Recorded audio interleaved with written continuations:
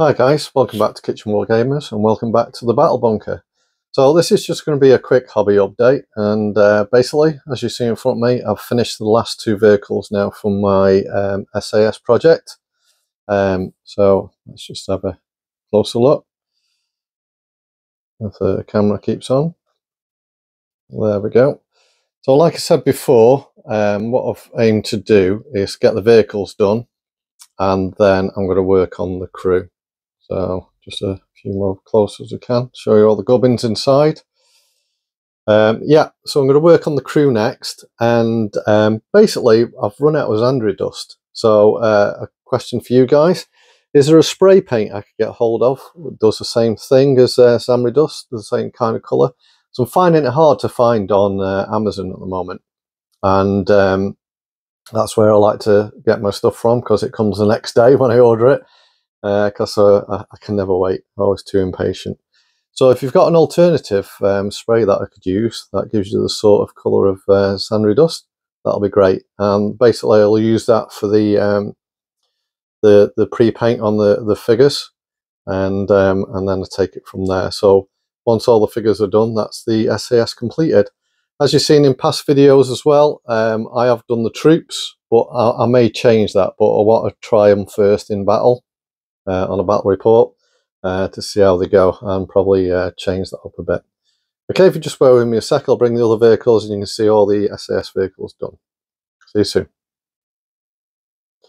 Okay, so this is all them done now, the 4 Jeeps and the 2 trucks. Just have a little closer, have a look round. And yeah, as you can see in the background as well, I've got my table set up here ready to do in valour and fortitude. Talking of which, I've got a week off work coming up soon. Wee, can't wait. And basically that's when I'm going to start getting stuck into the rules of valour and fortitude.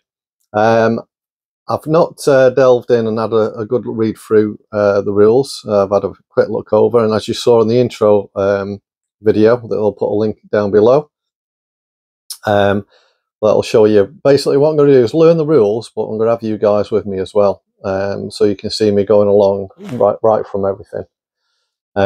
So yeah, look forward to those videos. Like I said, week off coming soon, and I'll be filming them through there, so you can follow me on the journey for learning valour and fortitude.